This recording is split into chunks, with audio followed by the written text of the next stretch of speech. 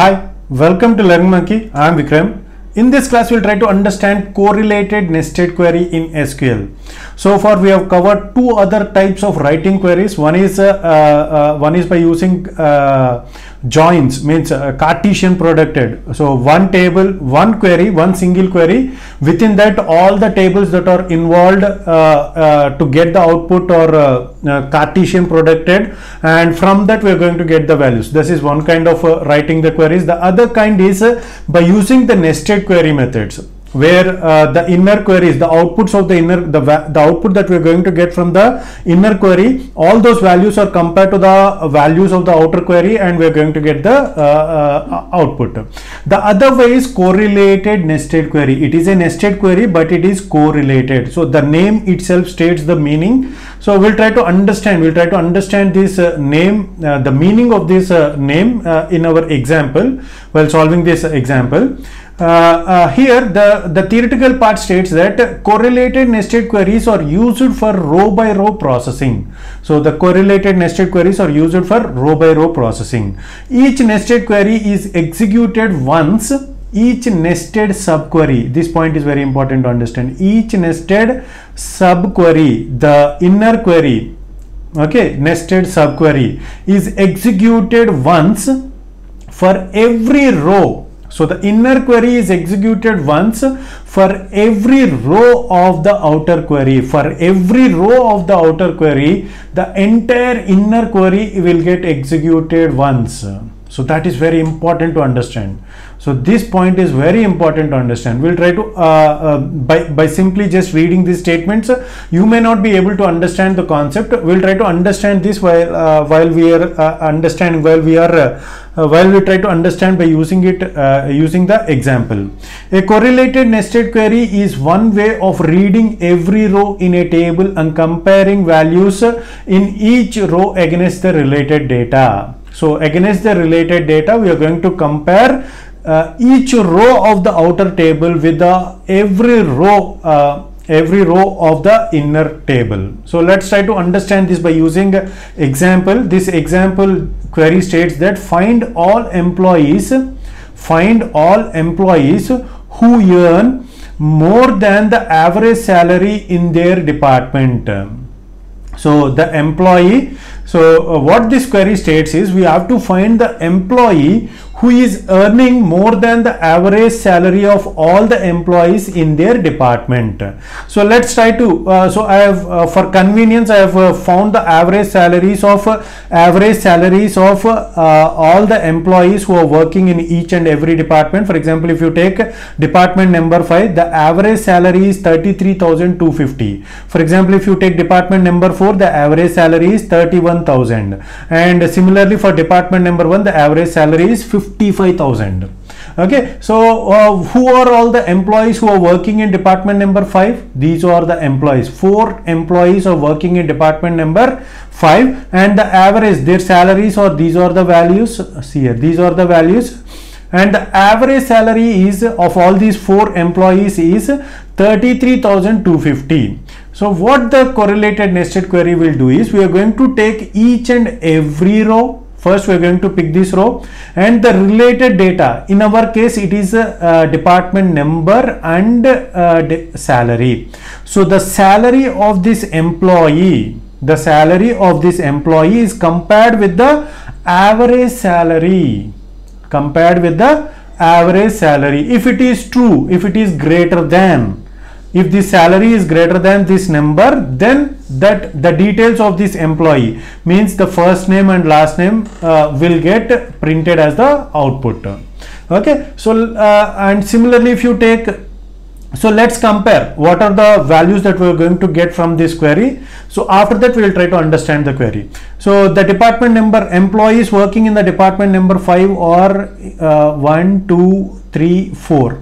Okay, these are the employees who are working in department number 5 are, these are the employees. So is 30,000 greater than 33,250? No, it is not greater than. So this value will not get picked. 40,000, is it greater? Yes, it is greater. So in our output, we are going to have Franklin. And similarly 38,000, is 38,000 greater than 33,250? Yes, it is greater. So Ramesh will also be there in our output. 25,000 greater than, is it greater than 33,250? No, it is not greater. So this employee details will not be there in the output. Similarly, if you take department number 4, see here, department number 4, I am using the straight line for identifying department number 4 employees, and the employees are, these are all the, these 3 are the employees. Now the average salary is 31,000. So is 25,000 greater? No. Is 43,000 greater than 31,000? Yes, they are, he is greater. So this Jennifer will also be there in the output. Now is 25,000 greater than the average salary? No, it is not. So this 25,000 will not be there.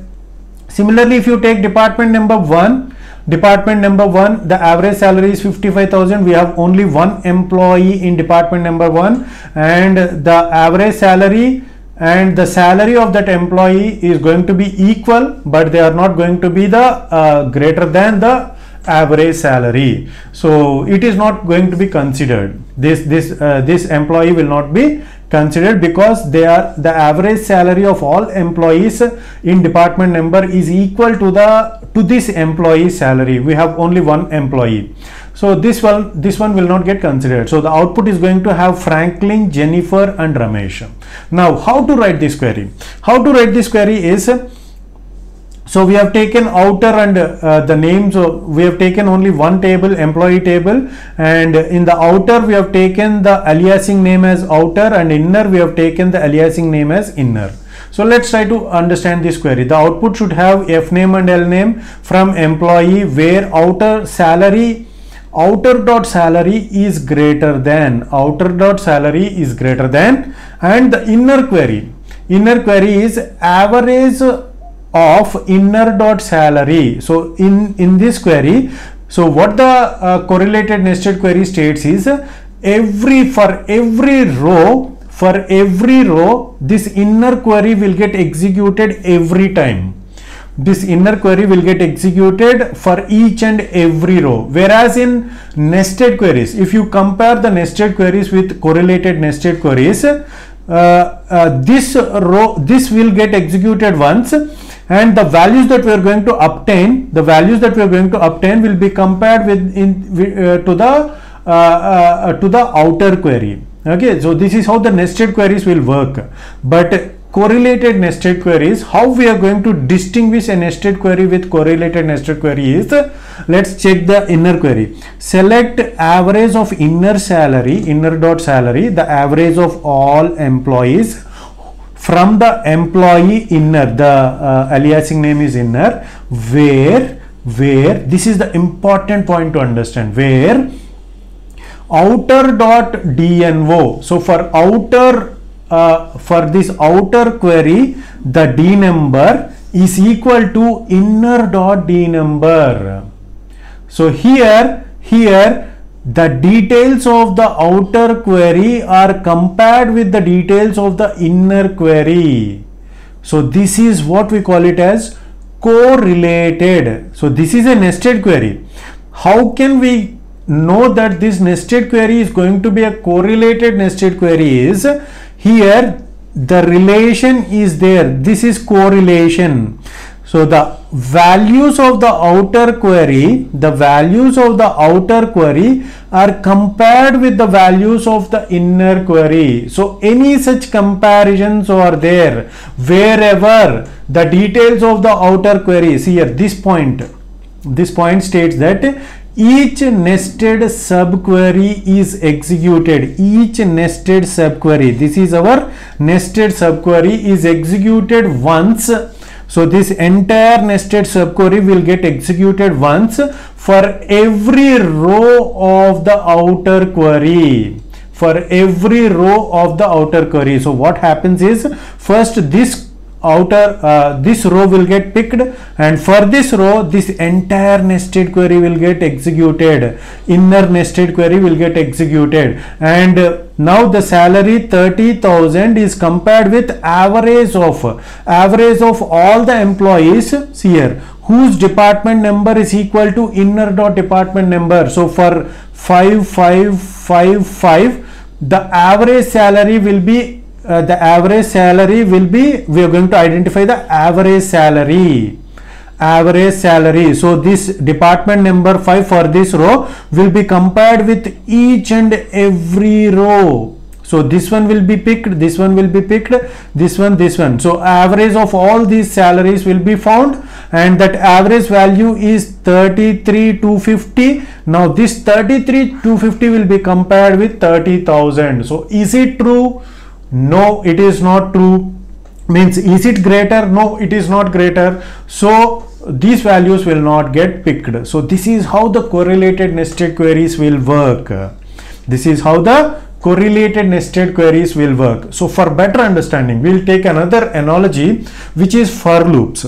For example, if you take for I is equal to 1, I less than 10, I plus plus. So this is our outer query, and the inner query is for j is equal to 1, j less than 5, j plus plus. So how this nested queries will work is, so for every value of I, for I is equal to 1, so this entire for loop is going to iterate for 5 times. So this is what the nested query, right? So in the same way, for each row of the outer query, all these, so the inner query will get executed every time.